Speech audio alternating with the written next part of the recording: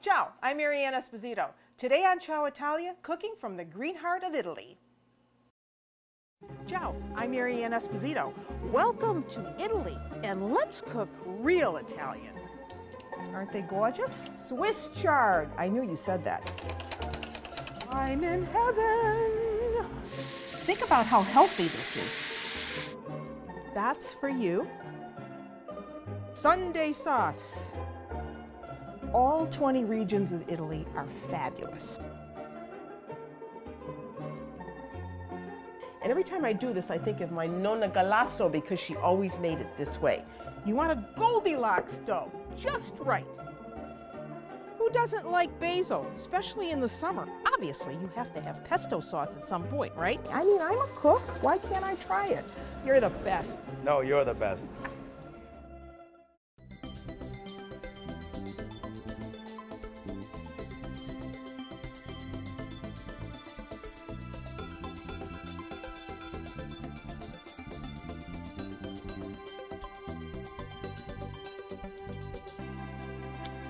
People always ask me, what is my favorite region of Italy? And you know what my answer is? I don't have one. All 20 regions of Italy are fabulous. They all have their own individual cooking style, their own ingredients. And today I'm taking you right to the center of Italy, here, to Umbria, the only landlocked region of Italy. And Umbria is noted for so many wonderful food products. But there are two in particular, legumes and pork. And that's what we're going to be working with today. So, we're going to start out by talking about lentils, lenticchie. So here we have some lentils. These are actually lentils from Umbria. And you can buy them, you can find them in stores in the States. And these are the lentils from Castelluccio, a wonderful plain in Umbria where these grow, and it's a huge, huge crop. So these are brown lentils, and I'm going to put them in a bowl. Remember, you can find them, and it says right on here, Umbrian lentils. I left a few in there, I better get all of that. So what's so great about Umbrian lentils? Well, you don't have to pre-soak them. You see how tiny they are? They're very, very small. And they're very, very creamy. So you can use them right off the bat. Lots of other lentils you have to soak. If you can't find these, you could just use regular brown lentils, but you may have to soak them. So here are my Castelluccio lentils, and then here are some other varieties of lentils. Lentils come in a lot of other colors. Here are orange lentils, here's green lentils, there are also black lentils, red lentils. Whatever you can find, you need about 1.5 cups of lentils. And if you're not using these, you will need to soak these in water overnight before you can cook them. So there are our lentils. That is the legume part of the region of Umbria we're talking about. But now, let's talk about the pork. You know, whenever I'm in Umbria, I see so many beautiful pork places where you can get great pork products. But the major thing is the pork sausage. So around Norcia, which is a famous pork producing area, you go in and you visit the Norcino. That's the man who's making the sausage, and he's made it for years and years, so he has technique down. So here we have some beautiful Italian pork sausage. This is just sweet sausage, so there's no fennel or hot red pepper in this. If you wanted to use that, you could. So we're going to be cooking this, but first we have to cut up some pancetta. Pancetta, from the word pancia. Pancia means belly, stomach. So this is pork, bacon actually, that comes from the belly of the pig. And it is cured. It is cured, and it's ready to use. In Italy, this would often be eaten raw. Now, I know we don't do that kind of thing here, but yes, it would be eaten raw in Italy, but it's also a great flavor enhancer for whatever you're making. So when you buy it, make sure that you are looking to see that you've got this nice creamy line of fat, and you've got really fresh looking meat that isn't browned or yellow looking, because that would be old pancetta. So this is going to be our flavoring agent. So we want to dice up this pancetta. And I would never ever buy this and then freeze it. You just don't want to do that because it changes the flavor of the pancetta. So you want to always use it fresh. And you can find this. You can find this in Italian delis. You can find it in supermarkets sometimes. So it's a great thing to use in this particular dish of lentils and sausage. Okay, so there we have our pancetta. Now we need to add a little bit of olive oil to a pan because this is a dish that we start on top of the stove, but then we finish in the oven. So let's add a little bit of olive oil. You want to do this in a stovetop to oven kind of casserole. So I'm going to put a little bit of olive oil, not much, about a tablespoon, because the pork is really going to exude some of its fat. And I'm going to turn up the heat now, and they are beautiful. Okay, so let's get the pancetta in. Pancetta goes in.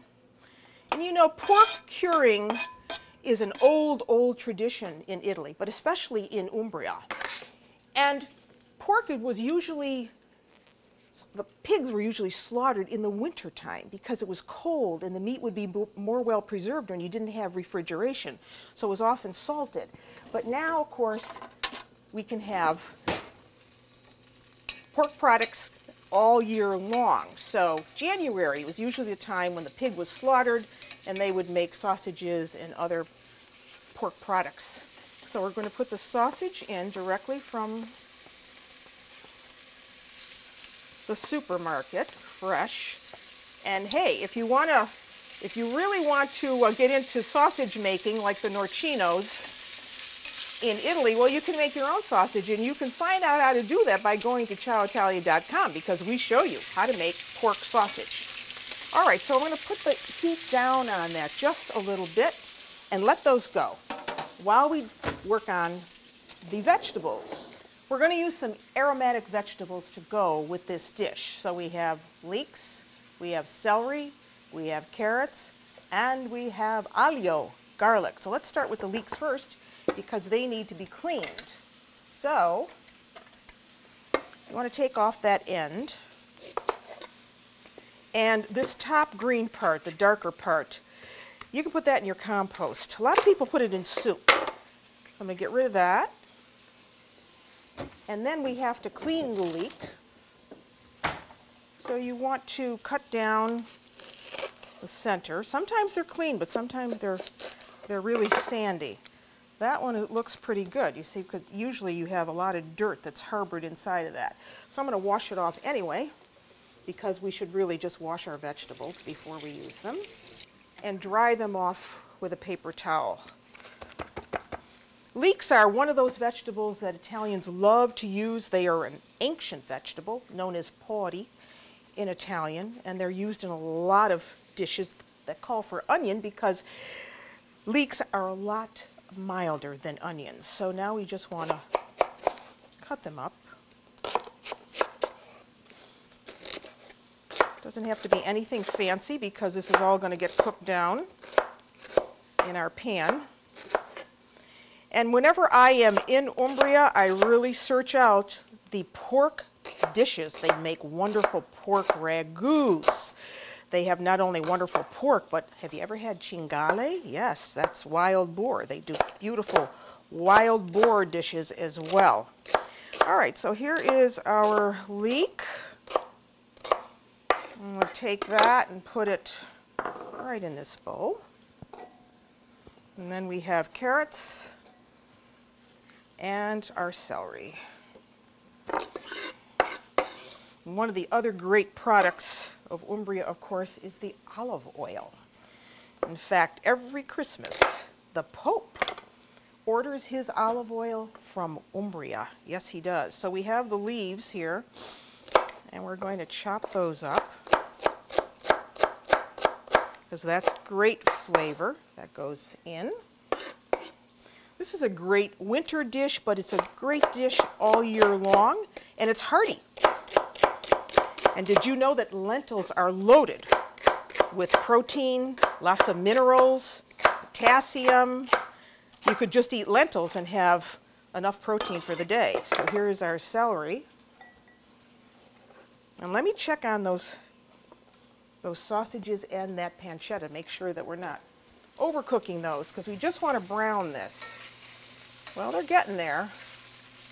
They should have a nice little crust on them before we take them out. So I'm going to raise the heat here a little bit, let them go, come back to this.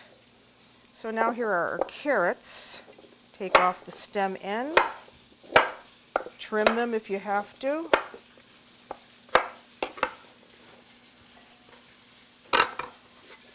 And just cut them in half.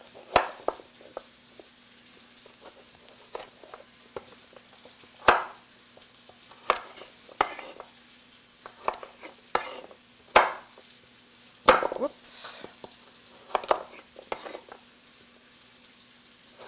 Always keep your fingers curled, just in case.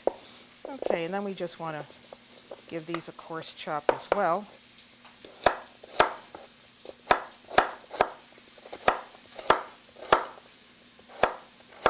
This is almost like making a stew. Get rid of that. An oven stew with lentils and sausage.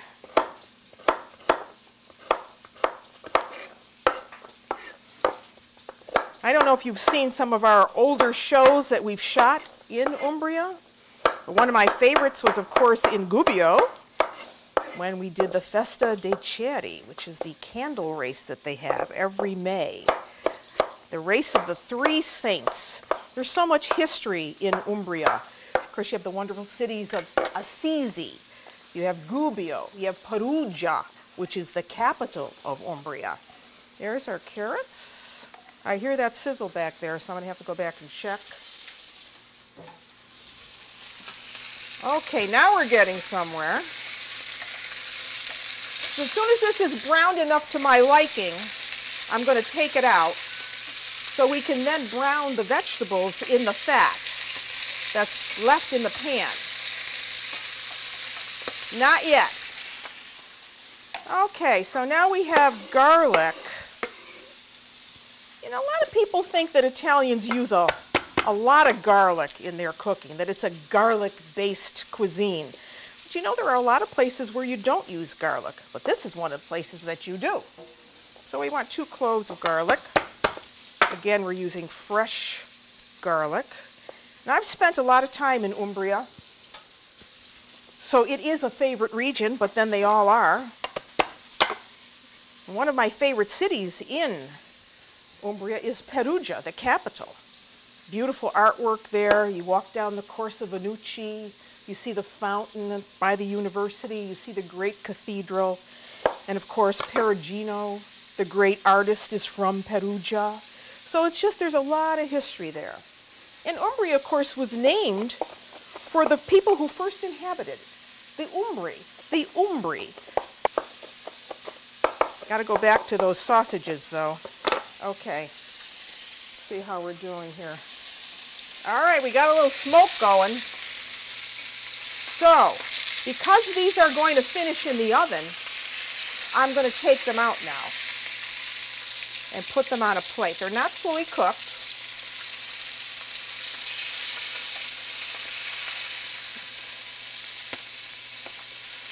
And I really want to turn that heat down now because I don't want pancetta to get too brown. So all of that comes out along with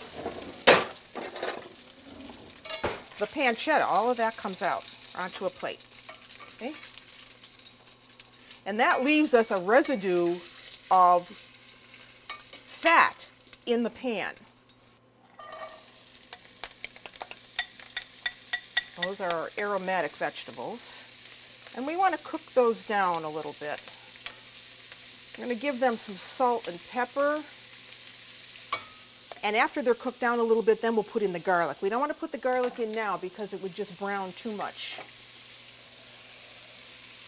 So a little salt. I like to use sea salt. Much better flavor. A little pepper.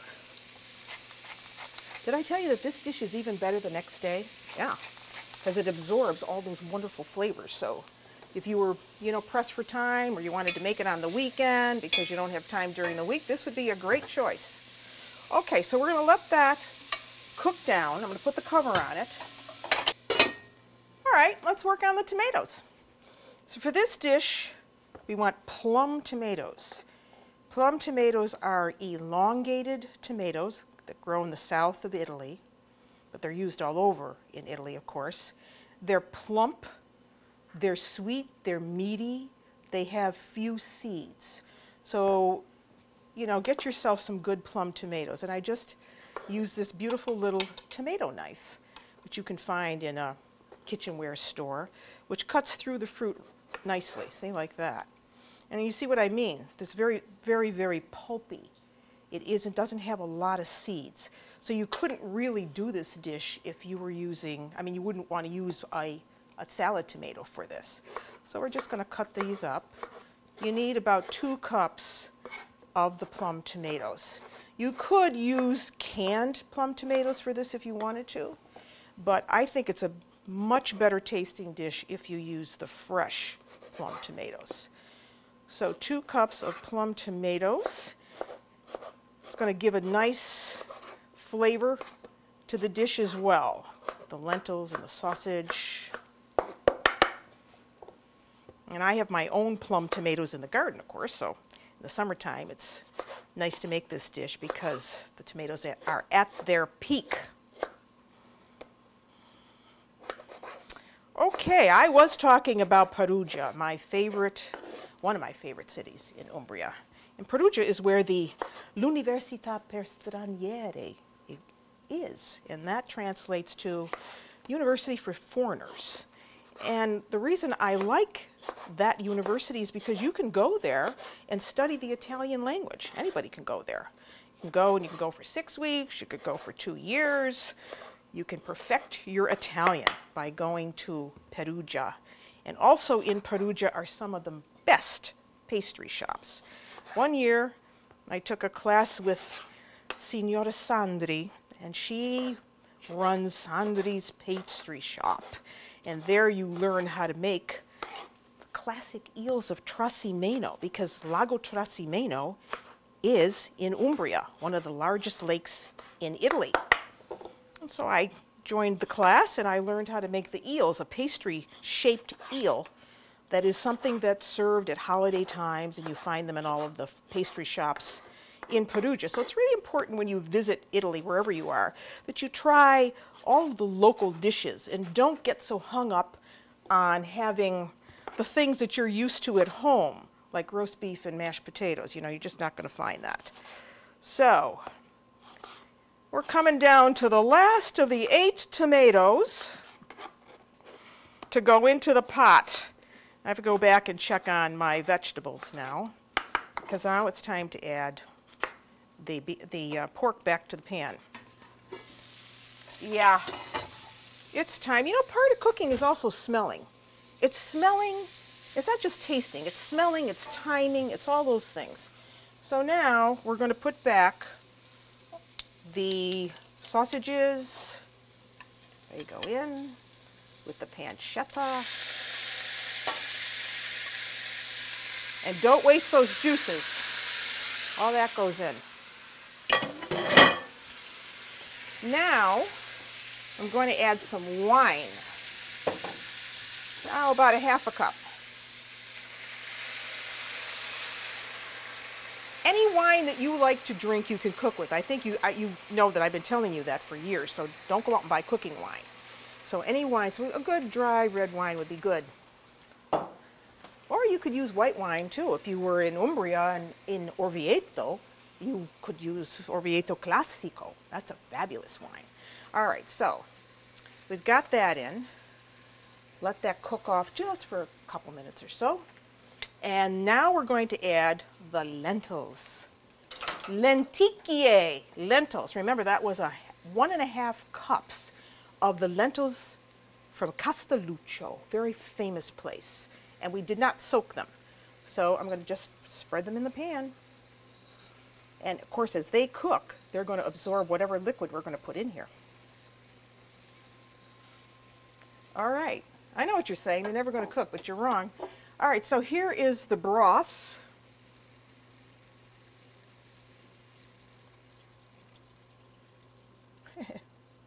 And as many of these tomatoes as we can get in here.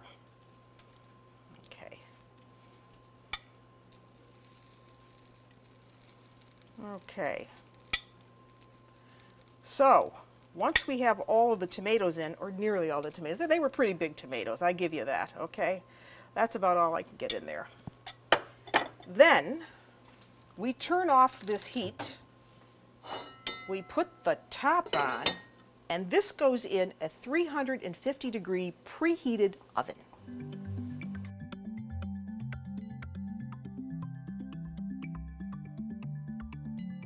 Just like lentils are a legume, so are chickpeas. And chickpeas are an ancient food. They really are something that was a food that a lot of poor people ate, and it was a mainstay of their lives. And again, it's loaded with protein. And these chickpeas are from Umbria, just like those lentils were from Umbria. So these are dried chickpeas. You might also know them as garbanzo beans, or ceci, as they're sometimes called. But if you buy the dried ones, you have to soak them. You can always buy these in a can. I'm not saying that the canned chickpeas aren't good, but you want to make sure that you rinse them off really well because there's a lot of sodium in the canned variety. So what am I going to do with these? I'm going to make a snack, for God's sake. Yes. So here are dried chickpeas. They're hard as a rock. So you have to soak them. So you soak them overnight, and after they're soaked, they look like this. You see how they've changed in color as well. Also, they've plumped up some. It's going to make it a lot easier to cook. So here they are, soaked overnight, and then here they are, just cooked in boiling water. So they are tender now. Yeah, you could eat them just like that, but we're going to roast them because this makes a great snack. So the next time your kids are asking you for popcorn, say, how about some roasted chickpeas? So we want to give this some salt to taste, a piacere, as they say, a grinding of pepper, a good olive oil, extra virgin olive oil, and you just mix this up. Mix it till all of those chickpeas are well coated with the olive oil. Now you could add other things to this. If you wanted to add chili pepper, turmeric, you know, whatever, you could do that. I like them just like this, with salt and pepper and the olive oil. Then you spread them on a bake sheet. Spread them out on a bake sheet. And you put them in a 375-degree preheated oven.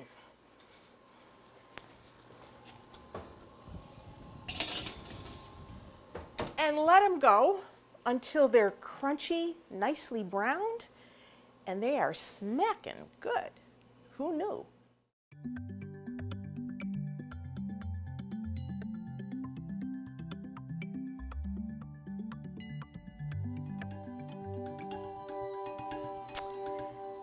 When I think of Umbria, I think of pork and legumes because the region of Umbria does it very well. And today we made a lentil and pork dish for you. Remember, we started with the lentils from Castelluccio, right from Umbria. And then we added aromatic vegetables, we added wine, we added broth, we added sausage and pancetta, salt and pepper. And this is a delicious one-pot meal. And if you're still hungry after that, well, why don't you roast some chickpeas? And until I see you nella cucina again, I'm Mary Ann Esposito. Ciao!